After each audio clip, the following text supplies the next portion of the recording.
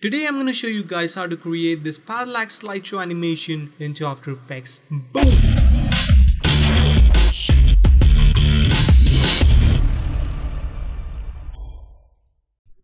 Hey guys, what's up? This is Nikhil from dopemotions.com and welcome to this brand new After Effects tutorial.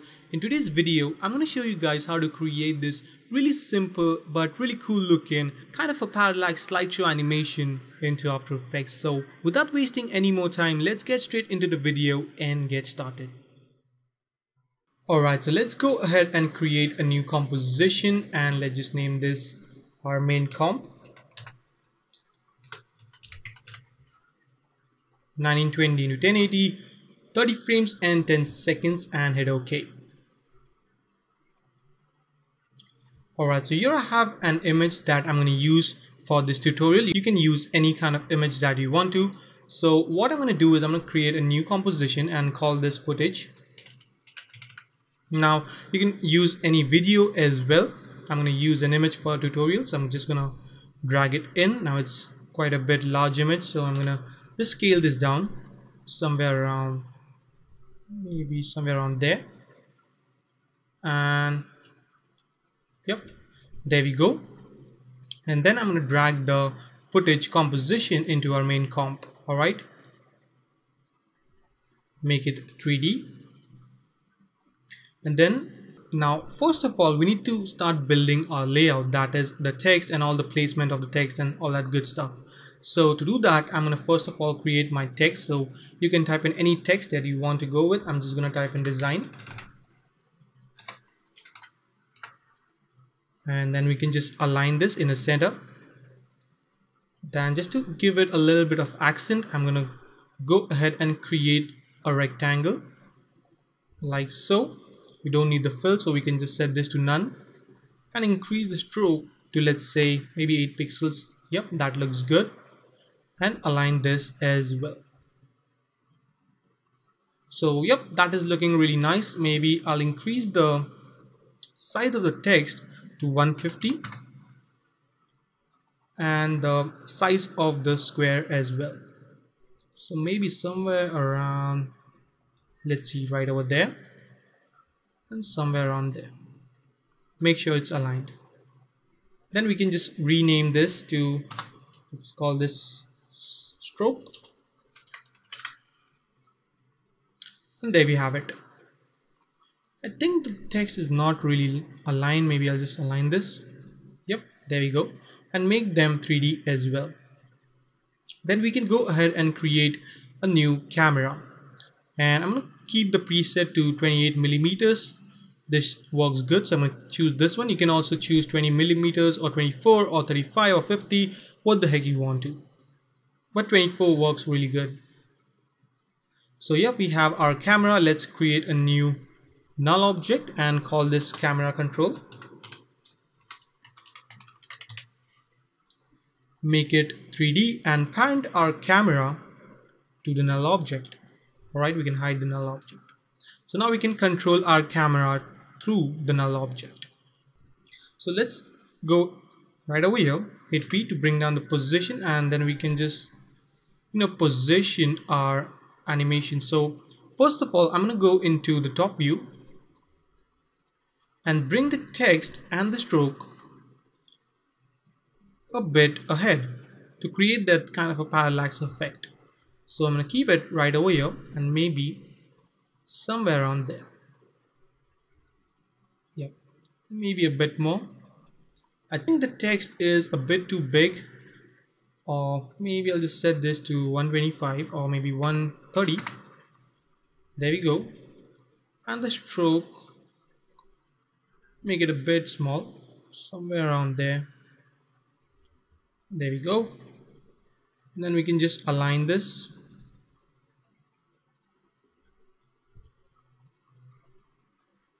And decrease stroke to maybe 6 pixels. Yep, that looks pretty nice. So yep, that is looking pretty nice. If I go into the camera, you can see we have this kind of a, you can see if we animate this, we are going to get some really nice parallaxing. So I'm just going to hit Ctrl Z And now we can just position our text. So I want my text to be somewhere around here. All right. We can turn on the title action save to be a bit more precise. Then what I'm going to do is I'm going to go to 1 second, or let's go to 2 seconds. Select the stroke, the text and the footage. Hit P to bring down the position properties. Click on the stopwatch to create a keyframe. Go to very beginning of the comp and just drag them out. So we can just hold this and just drag them out of the frame. So now they're going to just animate in. Alright. Then I'm going to go to 5 seconds. Create a keyframe just like so. Select all the 3 layers and just drag them out. Now it depends on which side you want them to animate. I'm just going to animate them to left, but you can also animate them to right, or bottom, or wherever you want to. So yep. Oh, I did a mistake. I'm going to hit Ctrl Z. I'm going to go to 6 seconds and then I'm going to drag them out.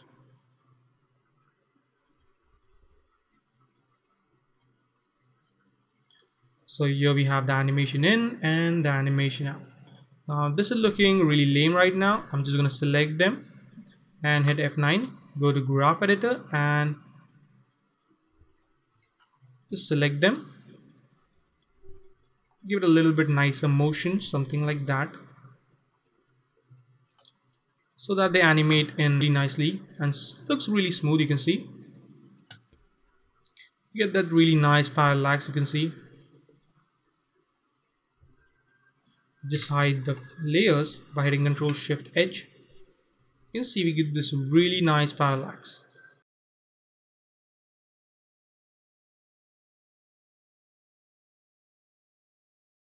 You just select them, go to graph editor and create something like that. Yep, that is looking pretty nice. So here we have our base animation ready.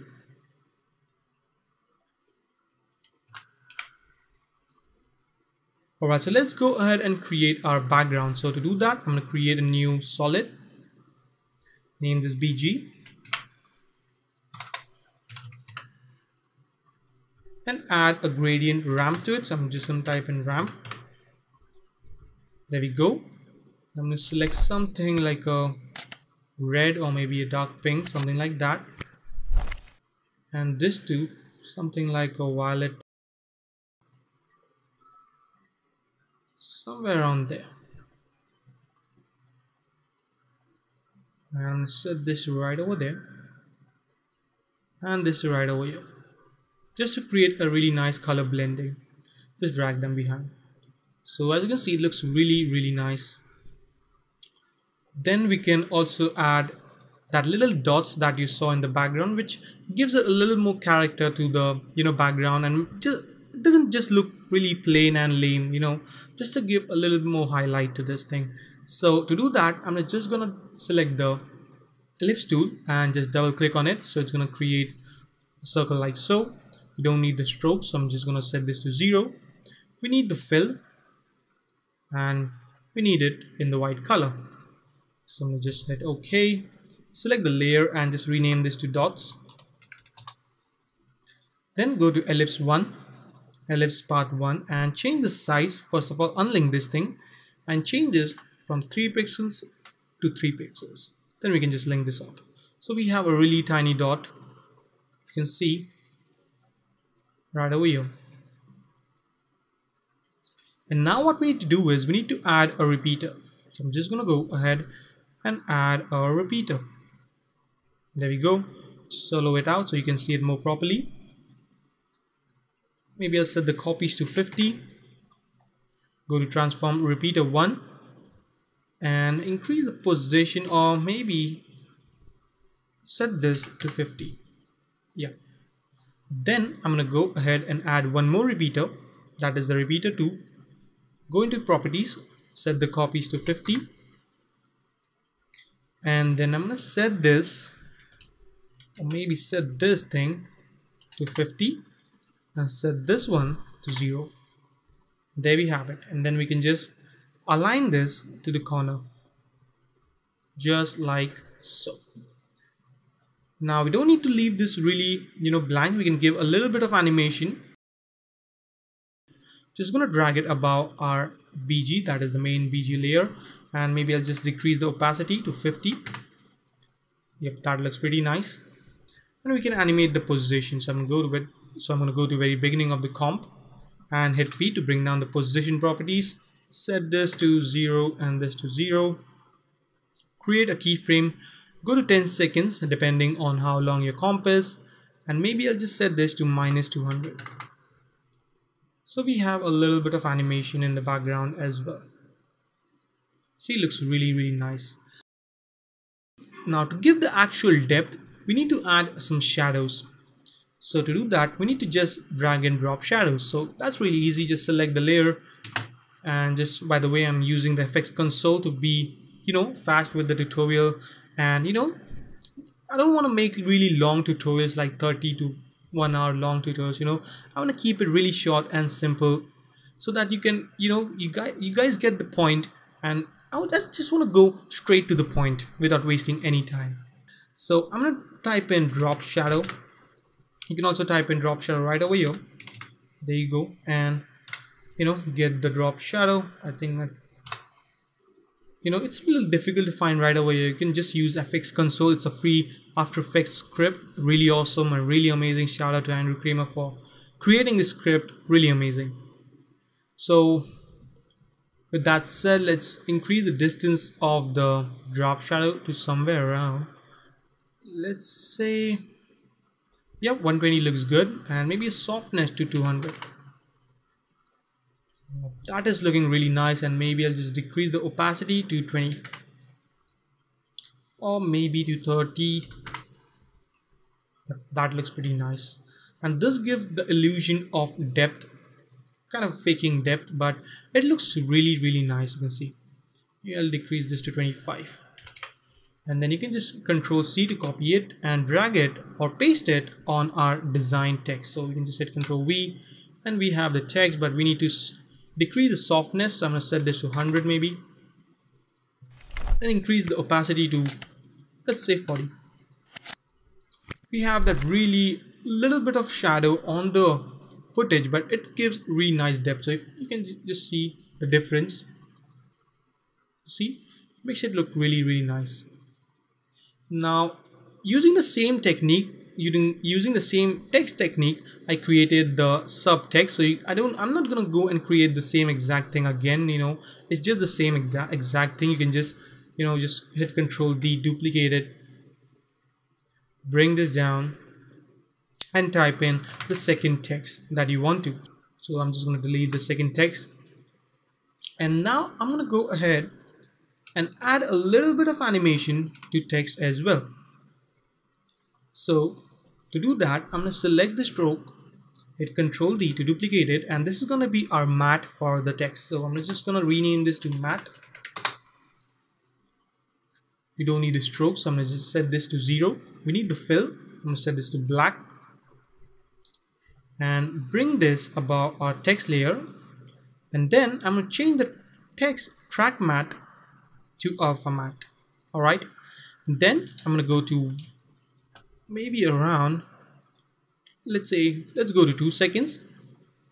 Alright, select the matte or select the text and hit P to bring down the position properties, and we can just drag it, this keyframe that we previously created, to somewhere around there. So now we have a little bit of text animation as well. So you can see, looks really nice. If I just preview it for you guys pretty quick,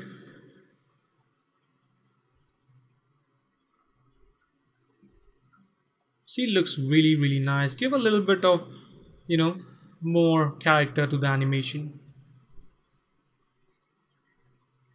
A little bit.